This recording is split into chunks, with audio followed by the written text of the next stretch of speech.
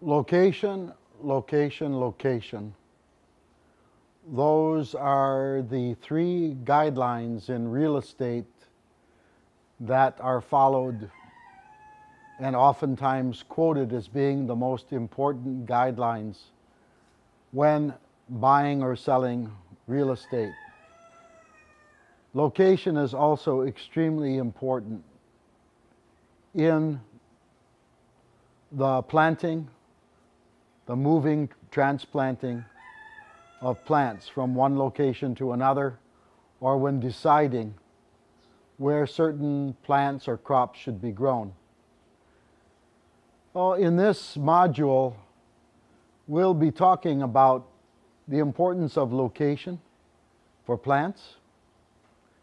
We'll be talking about methods used for planting and giving you some guidance about how this might affect you in your future decisions in horticulture. In nature, plants are located where they survive. The best locations for plants are where they do the best, they survive the best. Well, this is a method of selection that's done by plants all at random. So in forest trees, the seeds fall to the floor. They survive or they don't survive. They do well if it's in a good location. They survive and reproduce in that location. In horticulture, we select where plants will be located. Unlike animals that have feet and legs, and we can move from location to location, we can decide where we'll live and we can move with our own two legs. Plants can't do that. And when we plant something and it survives in a location, we want to make sure that that location is the best spot for growing those plants, or we will waste time, energy and money when we find a new location and have to start over.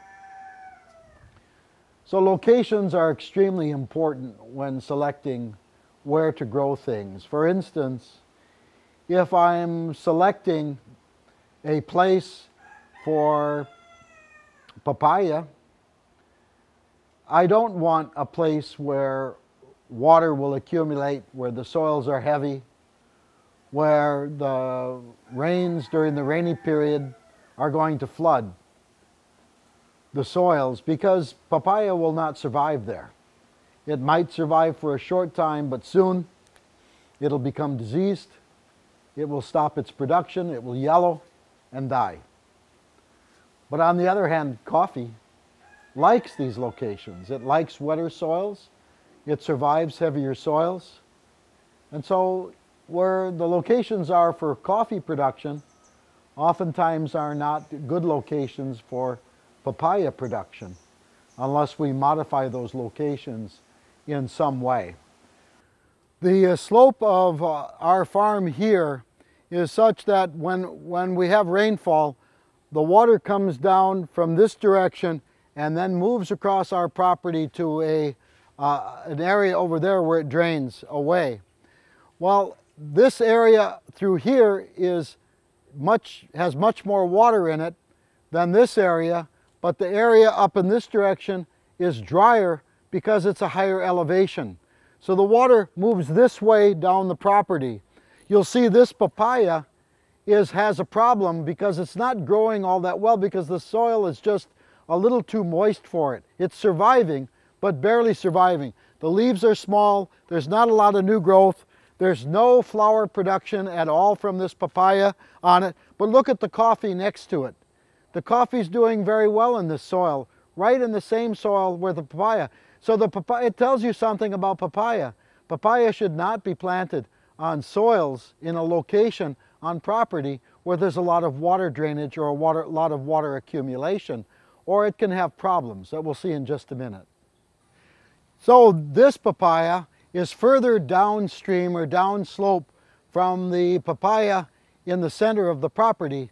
And notice the water accumulation and what has happened here. I was going to take you, just yesterday, this papaya was standing upright, but it was being supported by the stake from the workers because they wanted to harvest the last papaya from it before it died. It didn't make it. The water was just so wet, the soil was just so wet here, it rotted the trunk, rotted the roots, and finally killed the papaya. But if you look close to it, this citrus and this coffee are doing just fine in this location. So it tells you again, the difference in location, location, location when planting fruit trees, very important. This papaya is the first in line. It's the one that's highest uphill from the source of water on the property. And you can see it's doing the best, it's growing the best, but there's still too much water present here because of the drainage coming in this direction. If we look at it, it's starting to lean. It will fall over soon.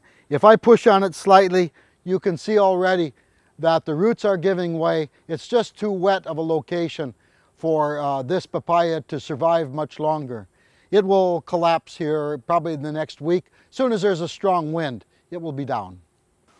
We can say the same thing about vegetables, fruit trees, ornamental shade trees, and plants where we want them to survive and we want them for their beauty, aesthetics, or we want them for profit.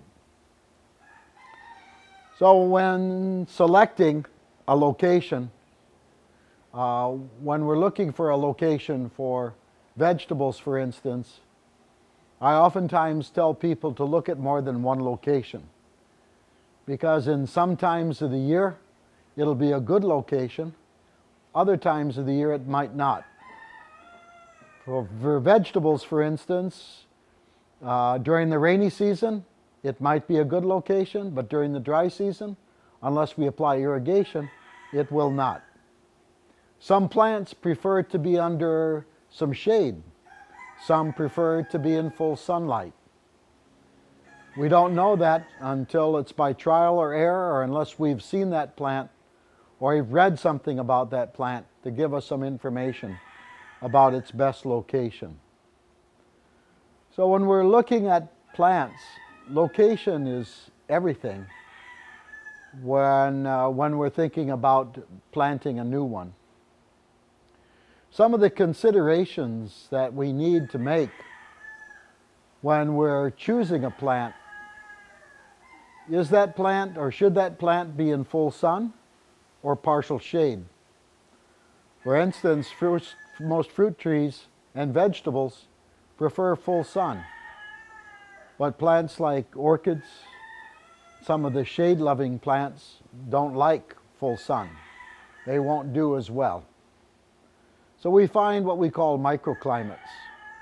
These are climates that are different within our landscape that we can use to plant different things.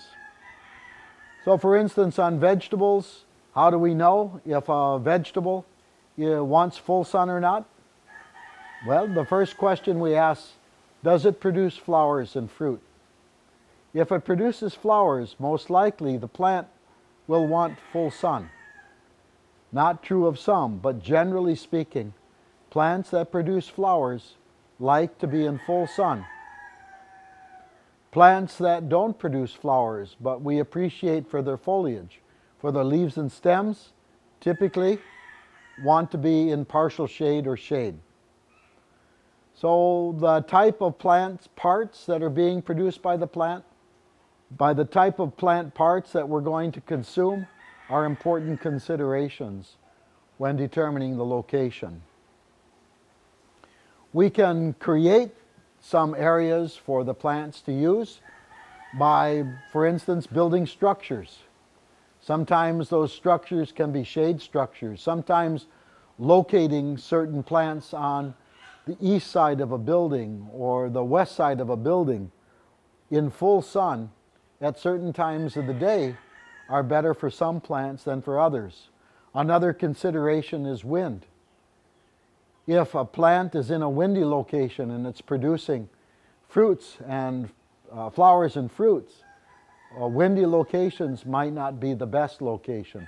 But generally speaking, when we're talking about vegetables, We want most of our vegetables that produce flowers and fruit to be in full sun, and we want them to be not in windy locations that could damage the leaves and fruit